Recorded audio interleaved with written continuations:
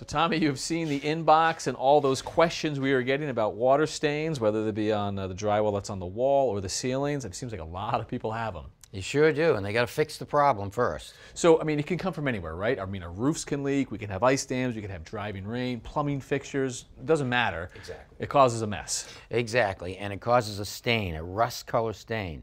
And that rust color stain could be from iron in the water, it could be from the tannic acids in the wood.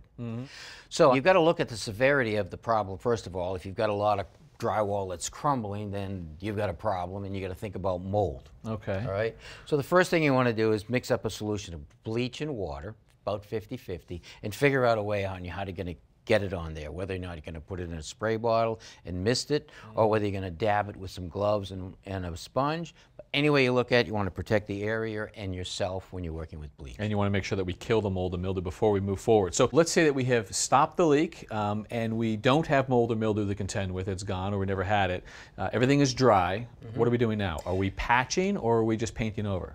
If the drywall isn't bad, you can scrape it clean and then prime it, because if you don't prime it, that tannic acid stain will come through the painted surface. What are we priming it with? You're going to prime it with either an oil-based primer or a shellac-based primer, because that will seal it so they can't bleed through. Oh, interesting. So this is actually sealing that, stopping it from continuing, because sometimes they do just come back. They will always bleed through the paint if you just paint it with a latex or an acrylic paint. So special primer, and then on top of that, a regular paint.